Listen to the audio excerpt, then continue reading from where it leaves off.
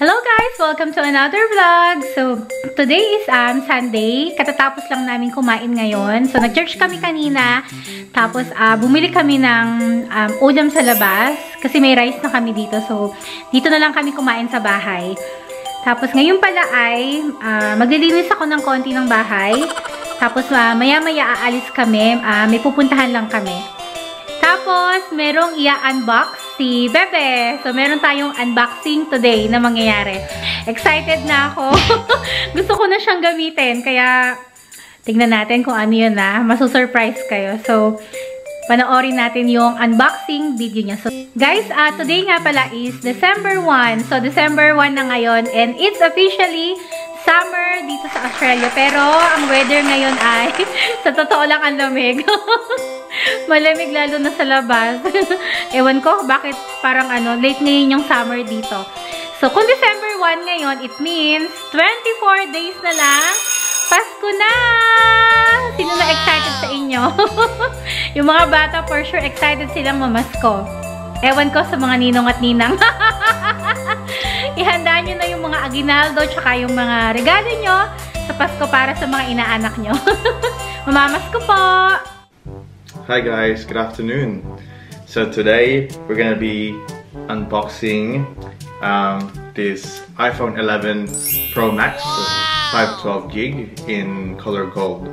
So yeah, the reason we bought this, Anne's phone, my Bebe's phone's camera is a bit blurry, so we've decided to replace that. It's like 5 years old.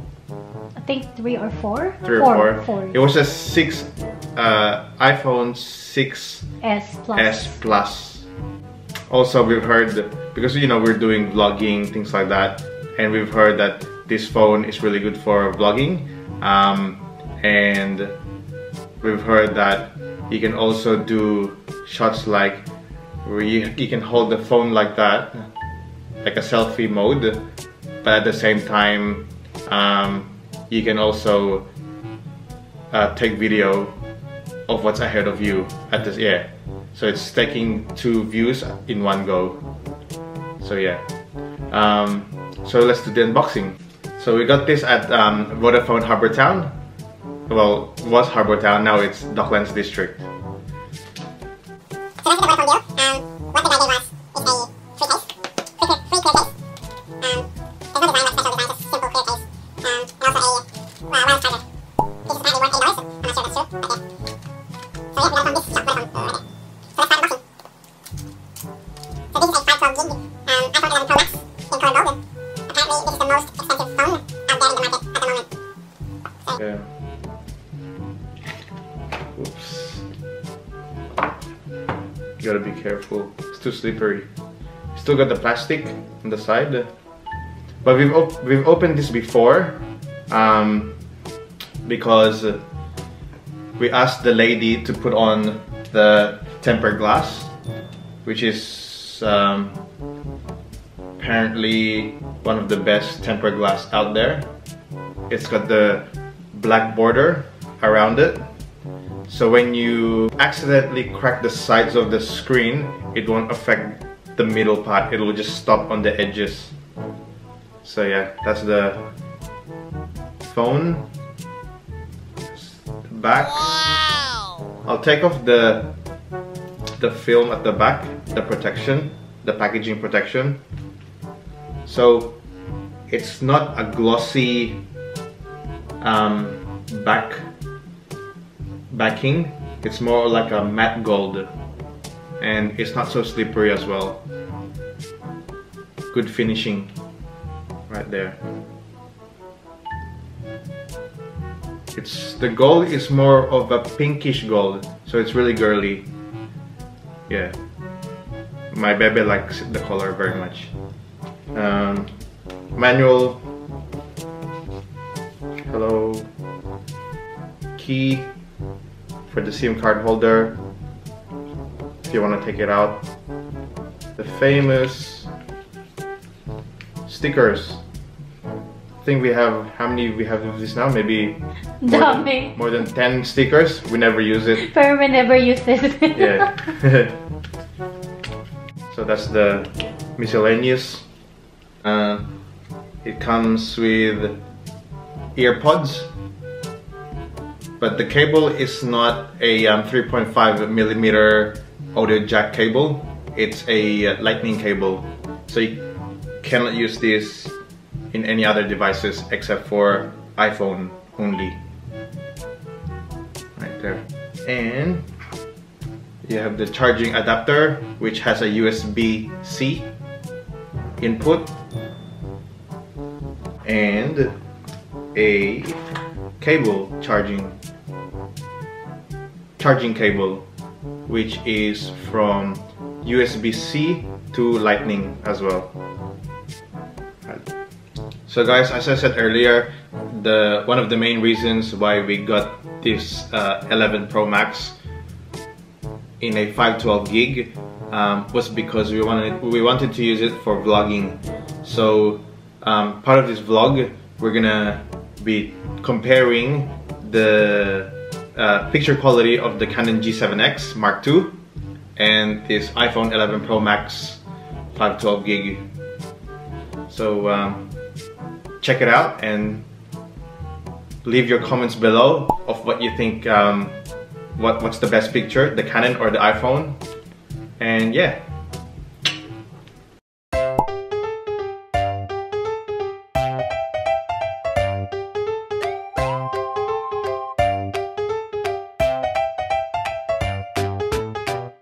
A few moments later. So ngayon guys, tina-transfer na namin yung mga files dun sa old phone ko. Papunta dun sa iPhone Pro Max, yung binili namin na phone. So, medyo matagal lang yung pag-transfer kasi sobrang dami kong pictures doon. Pictures ng mga pamangkin ko tsaka yung mga previous travels namin. So, marami-rami yun. So, excited na ako i-try siya for vlogging. Tignan natin kung ano ba yung difference niya dun sa G7X na ginagamit namin for vlogging. The next day. Hello guys! So, yung gamit ko nga pala ngayon is yung iPhone 11 Pro Max. So, katatapos lang ng work namin. So, maaga kami natapos. So, obviously, maaga din kami nag-i-start. Actually, super aga. So, nandito kami ngayon sa Carl's Jr. Kakain lang kami ng lunch. Para hindi na din ako magluto mamaya. So, pahinga muna. Medyo pagod din kasi ako. Tapos, gusto ko din i-compare yung quality ng video nito tsaka nung Canon G7X Mark II, which is yung lagi namin ginagamit for vlogging. Kasi sabi nila, pwede din daw to for vlogging. So, tingnan natin. Ayan. Pero sa tingin ko, ang ganda ng quality niya. Kasi ayan, may palibreng blush on tayo dyan. Kasi malamig pa din dito sa Australia kahit na summer. So, ayan, medyo pula-pula yung ating skin dyan. Ayan, pero ang ganda ng skin ko sa phone na to. So, sa tingin ko, maganda siya for vlogging. So, take tayo ulit ng iba-ibang angles mamaya para ma-compare natin yung difference niya. Kain lang kami guys. Gutom na kami.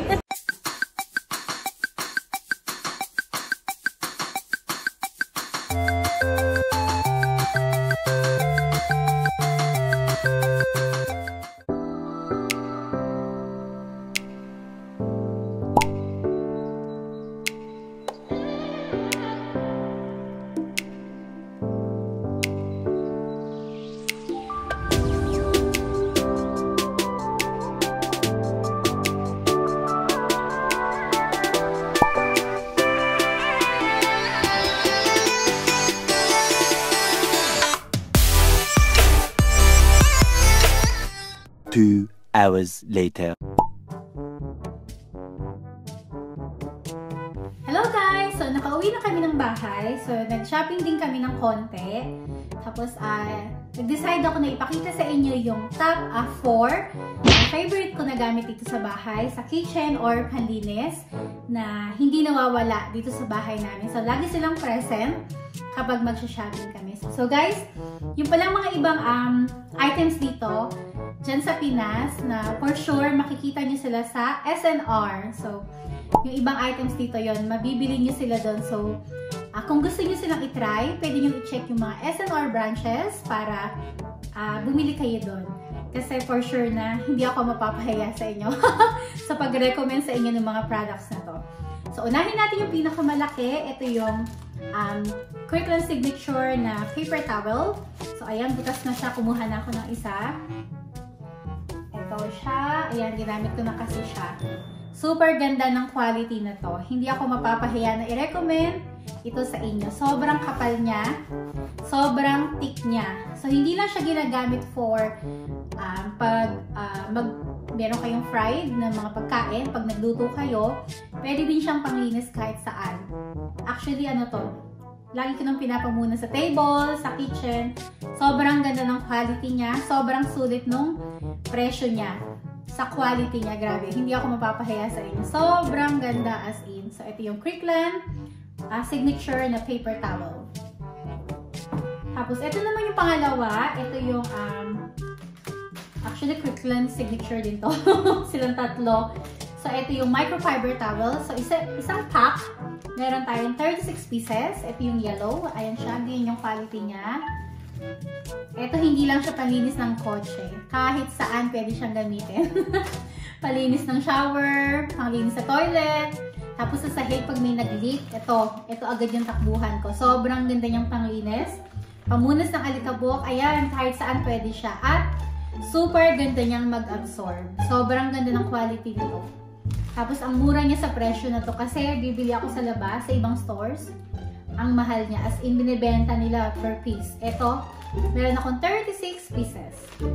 So, yung pangatlo naman, ito yung laundry detergent na ginagamit namin. So, since na-discover ko siya, way back 2012, so hindi na ako nagpalit ng laundry detergent. Ito yung KS signature na laundry detergent. Gustong-gusto ko to. Mabango siya. Hindi siya matapa. Ayun. Kasi may pagka-sensitive yung balat ko. So, pag gumamit ako ng mga strong na laundry detergent, ayun, nag-i-start na magkaroon ako ng rashes. So, ito, super ganda nito. Hands down ako dito. Tsaka, matipid lang siyang gamitin. Tapos, talagang nakakalinis talaga siya ng damit. So, ito yung last naman. Ito yung Dawn na dishwashing liquid. So, ano siya? Kaya siyang concentrated. Sobrang ganda nito. Kung sa Pinas, meron tayo ng isang patak, tanggal lang sebong, isang katutak ng Joy. Joy ba yun? Dito sa Australia, itong pambato namin. Sobrang ganda ng quality niya. As in, patak lang ilalagay mo. Especially sa mga oily foods, tapos sa mga plastic containers. Sobrang bilis niyang makalinis. As in, ang tagal na namin gagamitin to. So, ito guys, yung top 4 na mga gamit sa bahay, sa mga panlinis, sa kitchen, na hindi pwedeng mawala sa groceries namin. Tapos guys, ito pa lang KS na laundry detergent. Nag-hoard ako nito. Meron akong 5 pieces nito para hindi kami mawalan. So, pag kailangan namin, meron agad sa laundry. So guys, I will be ending our vlog for today. So please comment down below ha kung ano yung quality nung video na to. Kasi gamit ko nga yung iPhone 11 Pro Max, yung bago ng iPhone. So para ma-compare natin yung difference niya with CANON G7X Mark II, yung usually ginagamit namin for vlogging. So please comment down below ha ng any thoughts. Medyo naguguluhan lang ako kung saan ako titingin dun sa camera. So, if you like this video, don't forget to click the thumbs up button, comment, and subscribe. Maraming salamat! Bye-bye! Thank you for watching!